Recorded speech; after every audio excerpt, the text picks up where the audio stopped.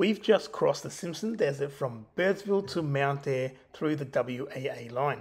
That was 600 kilometres of sand driving, up and down dunes, even water crossings over 4 days. And in this video we are sitting down and talking you through all our stats, fuel usage, water usage, food prep, sleeping arrangements, and even toilet talk. So get comfy for a long video and let's get right into it now. G'day guys, welcome to Adventuring Pals. A very different episode to here today. We're doing a bit of a summary of our Simpson Desert trip. See how we all went. Just the boys, just the drivers of the cars here today. Me, I'm Elvin, of course, you probably know me from my channel. This is another Elvin. He's my brother-in-law, and there is my father-in-law, Nan. So we're gonna do a breakdown of how we went along the Simpson Desert. Starting with why we did it in the first place, eh? What do you reckon? Yes, why? Something that it's an epic thing that we just got to do once in our life, you know. And I knew that you'd be down for it, and I wanted to do it, try and suggest we try it before Mum and Dad get too old. Unable, you know, it's a hard thing to do for an older person if they're not accustomed to that sort of extreme touring. So I had to take my chance, and we did it, and it was great. It was great, yeah. Well, I came along mainly to spend holiday times with my kids and grandkids. That was my main motivation. I never come with bucket into this country, so don't have any bucket list. We of the baby boomer generation, we tend not to have any bucket list. Well, but I did it mainly, and my wife and their mother put up with a lot to come across, spend the wonderful nights and days with our grandkids and kids. Well, I've always wanted to do the Simpson Desert crossing for a long time, since I've been into four-wheel driving, since watching Four Wheel Drive Monthly way back in the day and reading the magazines and seeing Ruthie get through it, and it's something I've always wanted to do. Something we couldn't quite do while we were on the road with the caravan. It was just a bit too hard, and our kids are probably a bit too young, and being by ourselves, it's a difficult trip to do by ourselves. So having the support and people to come along with us this time around was a perfect time to do it. And I'm glad we did, because I wasn't disappointed. Everything I expected about the Simpson Desert, it was spot on. And except probably the tracks were a lot easier than I had initially expected. But apart from that, everything else was, was beautiful. Highly recommend to do it. So down to, I guess, the more technical side of getting through the Simpson Desert. We have our cars or four-wheel drives is what you need, high clearance four-wheel drive. Tell us about your car and how you drove it and how much fuel you used. Yeah, I have a 2017 Pajero, Mitsubishi Pajero, not the Sport, the original Pajero, and that's the model from where the DPF is introduced. So my car has a DPF. It has a slightly taller diff ratio, I think, than the models prior. These together mean that the fuel usage is not as good, particularly if you put bigger tyres on it and all the regular stuff that we tend to do as four-wheel drivers. So, long story short, 595 kilometres, 120 litres. I still had about 18 litres left in the tank when I filled up. It was a bit more than I was hoping for. I guess I was hoping for maybe 5 to 10 litres less. My tyre pressures, I realised afterwards, were probably a little less than I could have gotten away with, you know. The cold pressures were down to 14. I probably could have had it at 16, 18, a bit higher, you know. How that affects fuel, the fuel range at that sort of PSI, I'm not sure, but the car handled very well. I basically did most dunes in 4 high, didn't even need lock diffs. I was leading at the front for the harder dunes in the first 2 days, and that meant that I'd never stopped before the dunes, so I just kept going, you know. But when I was following and I was stopping, waiting for you guys to get over, then I was finding I had to reverse down and go for a second try. And in those instances, low range, really flopped. Were generally what you went to. Okay. How about yourself? Well, I have got the smallest car. They're all Mitsubishis we got, but mine is a predecessor of Pajero Sport, the Mitsubishi Challenger, 2.5 liter, 140,000 Ks. My Challenger has got 70 liters, so smallest fuel tank, but I took 3 jerry cans, 20 liters, so in total 60 liters. I only used 2 of those jerry cans. I come back with in total 105 liters done at the distance from Birdsville to all the way to Mount Daya. And very happy. I probably had to beg 3 or 4 times, mainly because of my negligence of engaging into rear diff lock. Once the rear diff lock is engaged right from the start and it's low range, fed low was the best to get over. Just press it and make sure you're going fast enough, and you always got over, eh? Yeah, and but my vehicle was lightest in terms of loading and things like that. What about your tyre pressures? What kind of pressures were you running? And I think 17, 18 was my tyre pressure. Okay. And that, very happy with that pressure level and setup of my vehicle, and I'll certainly do it again. Nice. Well, myself, I've got the Triton 2020 dual cab. It's a GLS, which only significance of that is it's got the Super Select 2 with a full-time all-wheel drive mode if you need it. And I had mine pretty well loaded up to GVM. So I had 18 psi in the rear tyres and about 16 on the front tyres, and that allowed me to just crawl over all the dunes pretty easily. Except for Big Red, which I had to give a couple of goes at, which we did the previous day before we head off into the desert, and we're kind of glad we did because it was a steep learning curve and helped us understand dune driving a bit more, because that's something we don't really do a lot. Even on Gari, it's mostly beach driving or inland tracks, which is pretty flat. So that was good, and after that, from the actual desert crossing itself, I never had to back down a dune and give it another go. For the first day, I was actually in low range and trying most of the dunes in about 3rd gear low range. And then the second day onwards, the dunes were a lot easier, so I just stayed in high range for most of it. But still, on the dunes that we could see from the bottom, they were pretty chopped up at the top. I put the rear diff lock on, and that just helped me crawl a lot more controlled with a lot less speed up the dunes, so that I wouldn't bump around so much with all that weight and the rear leaf and the airbags. And no, I didn't bend my chassis with the airbags. The thing is, a lot comes down to how you use the airbags. I only had 5 psi of pressure in my airbag suspension, and that's always been my case. As soon as I go off-road, knock it down to 5 psi. That's what the boys have advised from Airbag Man. So that's what I follow, and I haven't had issues with that yet.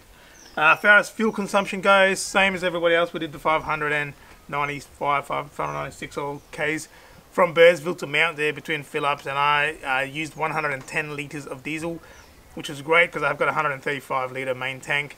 It's a aftermarket long-range fuel tank by Brown & Davis.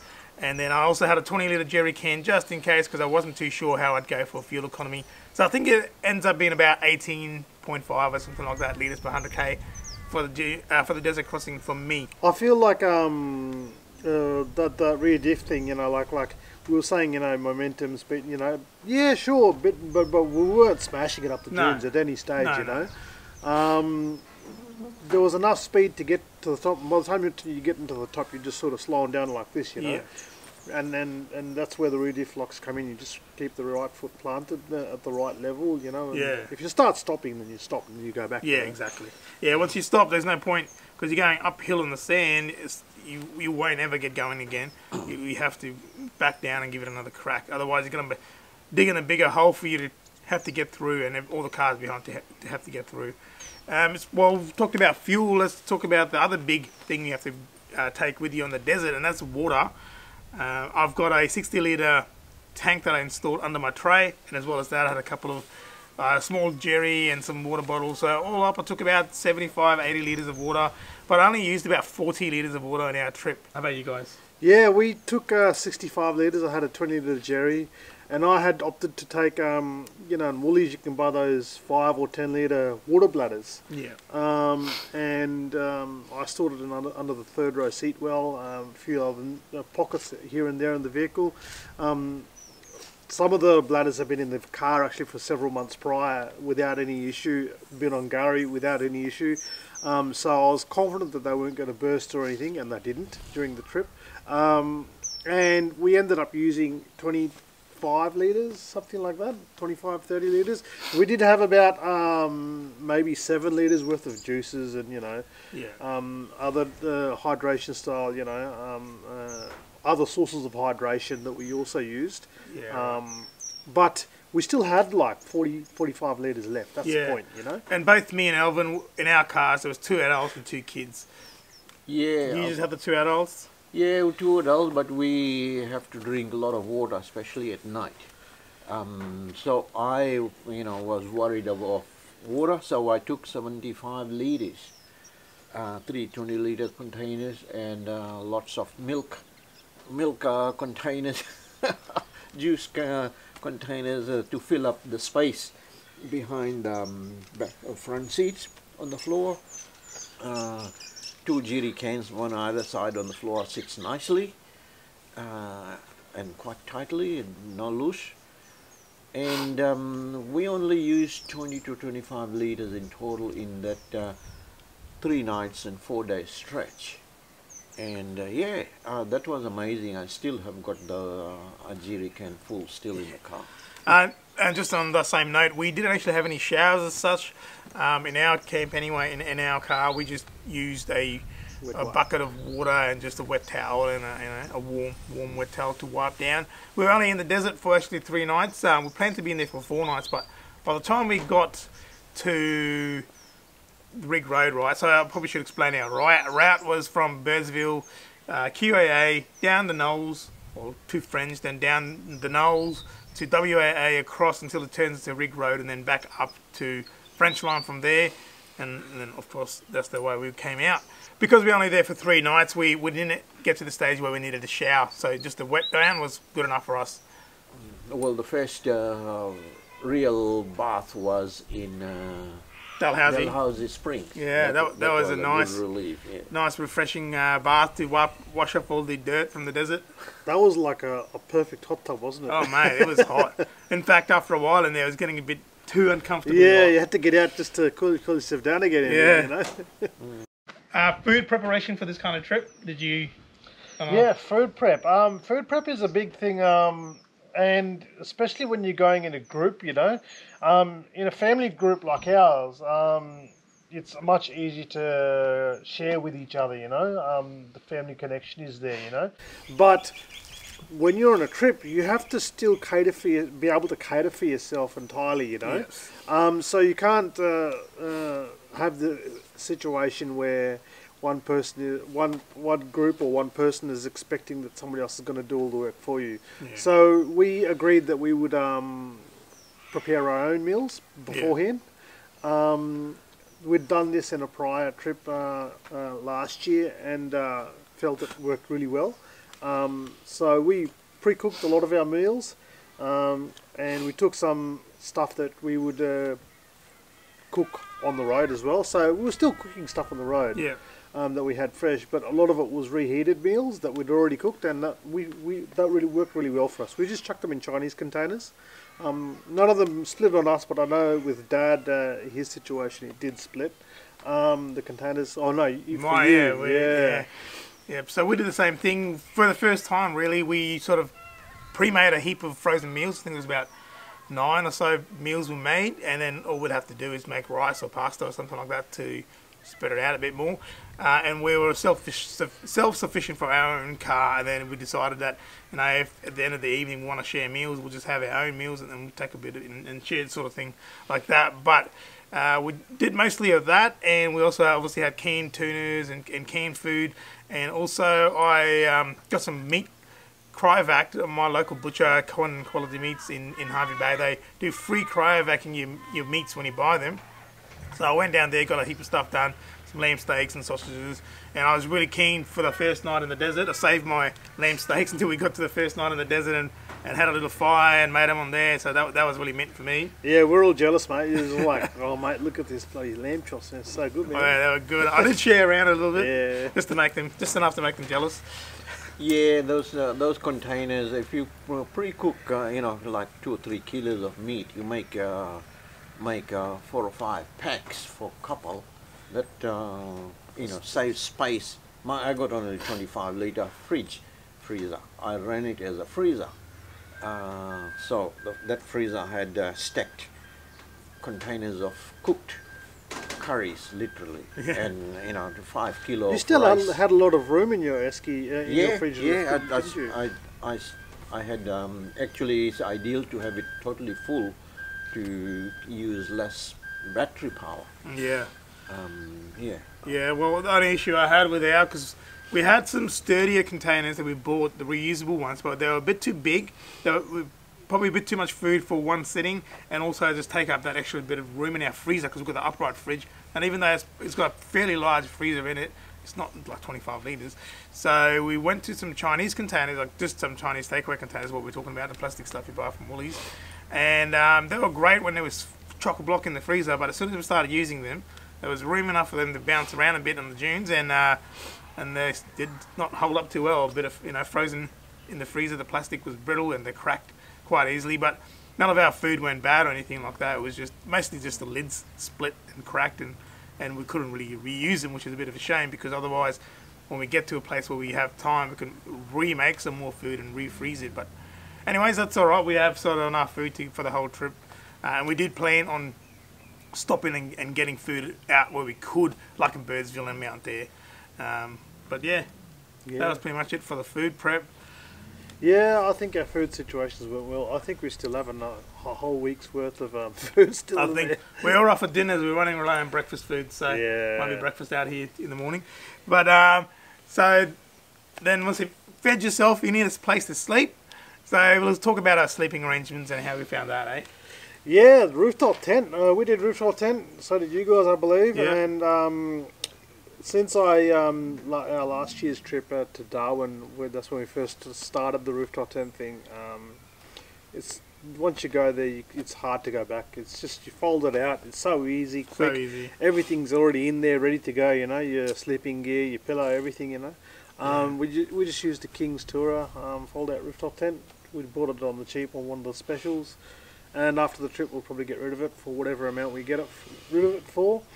We were considering on sleeping on a ground tent that we'd pitched, and those fast frame tents, they're about $500.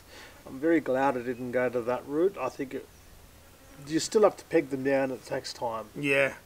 We obviously use a rooftop tent as well. It's a 4-person rooftop tent from Cannon Off-Road in Western Australia, and we bought that for this trip initially, and then the trip had to get rescheduled because the desert was flooded.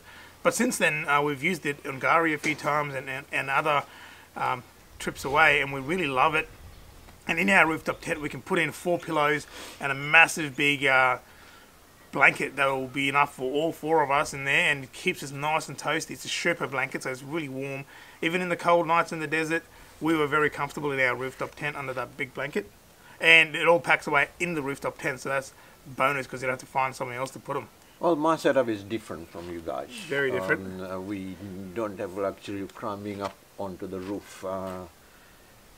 We oldish, yeah. Anyway, I sleep inside my car, which we have done on the trip to Cape York and trip to Gari, and yeah, both of us managed quite well crawling in. I think you were definitely warmer than us, eh? Because the nights got really cold around there. It did, So yeah. you Well, guys, yeah. in the rooftop tent, even under the blanket, you're right. It took that off, and you knew it was cold. And then when you go outside, it's freezing. Whoa. Yeah, well, it wasn't that cold inside the car. Yeah, I bet. Yeah, Pretty well insulated. Yeah, it's yeah. Anyway, we managed quite well. I just have to assist my wife getting in and out, using a milk crate upside down as a stepping to get into the car. It uses well, still retain the second row seats. Just it's folded down without the headrest. Plywood framework that splits into 2 halves. Over the top. We just have to tilt the front seats. You don't have to slide forward, but just tilt it forward to set up my sleeping. So guys, I do plan to do a walk around of each car and my car too, which I have never done yet, of the setup and how it sets up. So you'll see in a lot more detail all that when we do those videos. But talking of cars, did we have any car issues?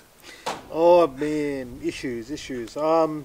So on the actual Simpson Desert route, part of the trip, the big issue for me was actually the sand flag mounting point.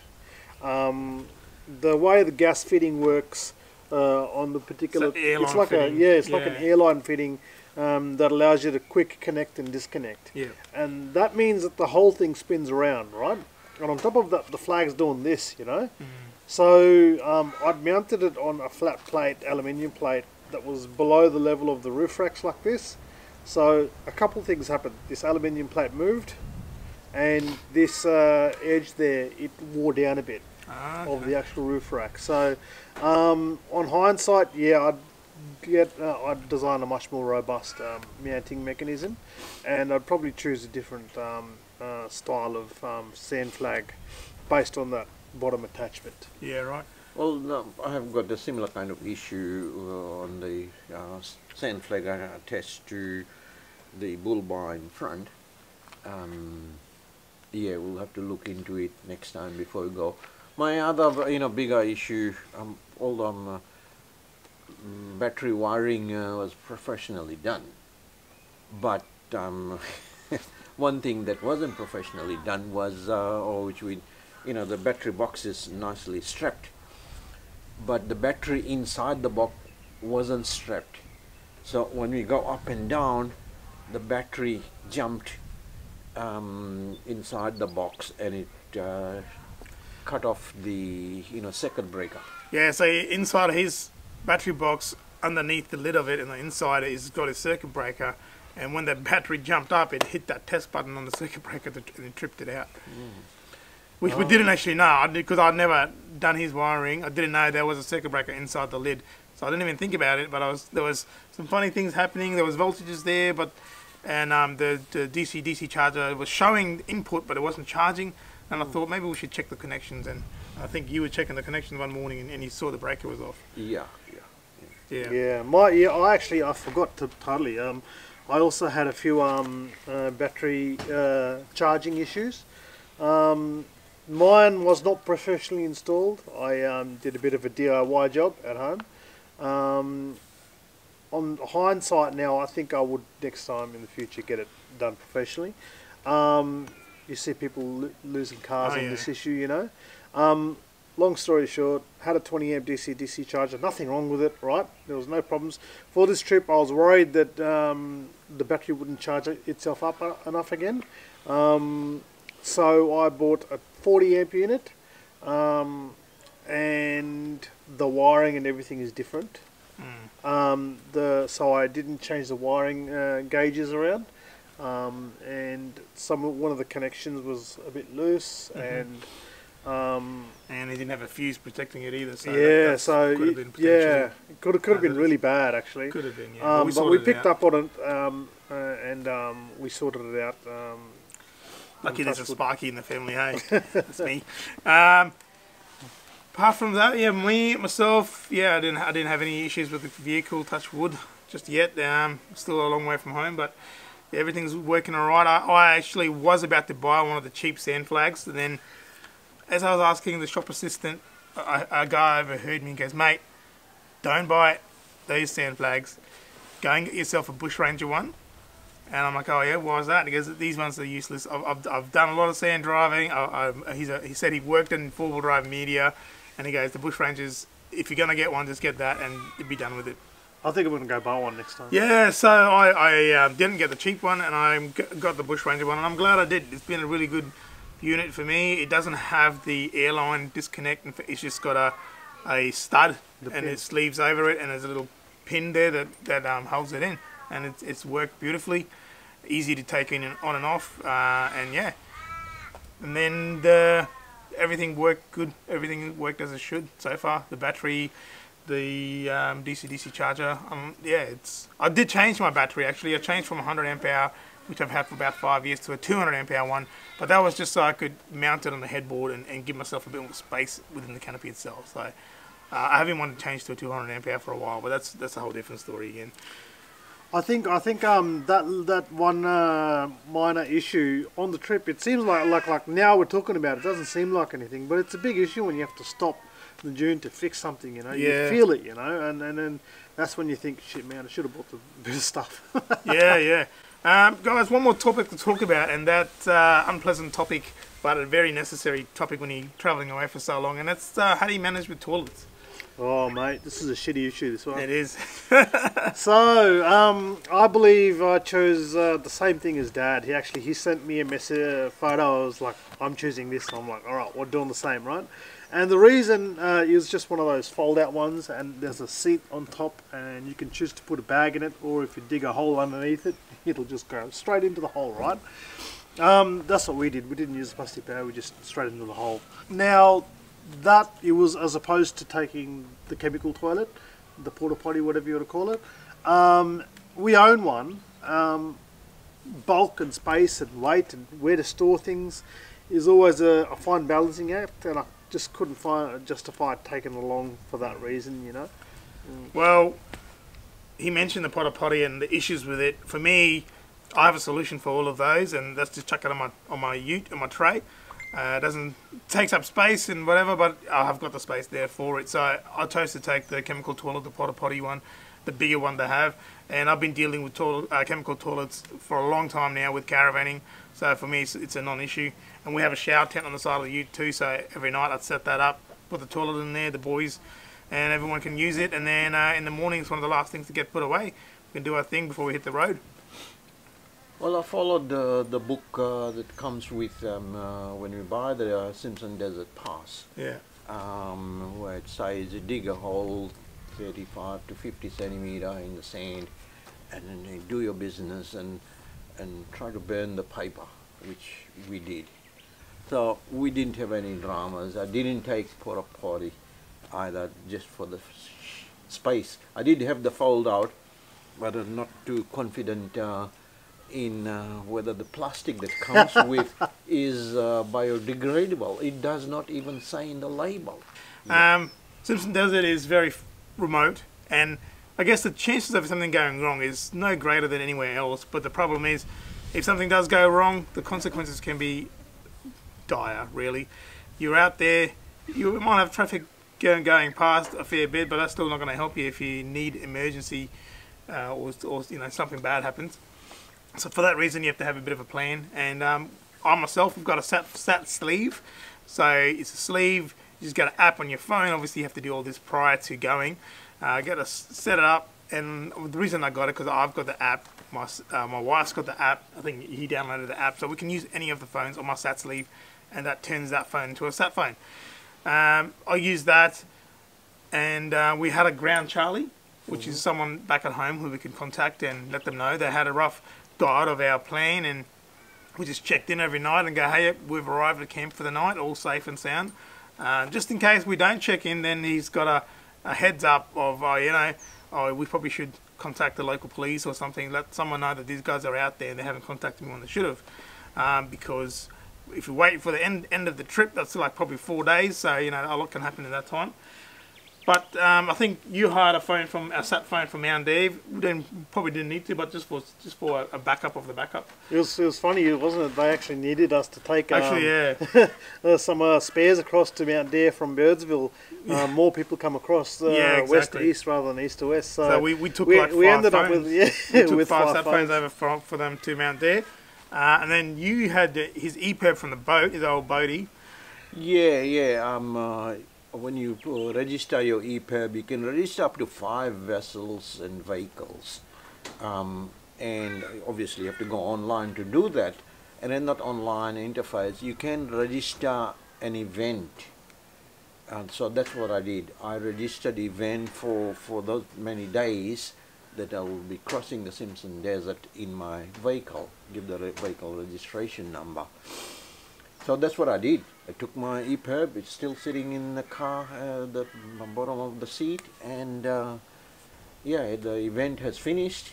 But yeah, you can log it as an event, but you use it in a life and death situation only. Yeah, exactly. Yeah. Because once it's activated, you can't reverse it. Yeah, and that sends a signal straight to the rescue, pretty much.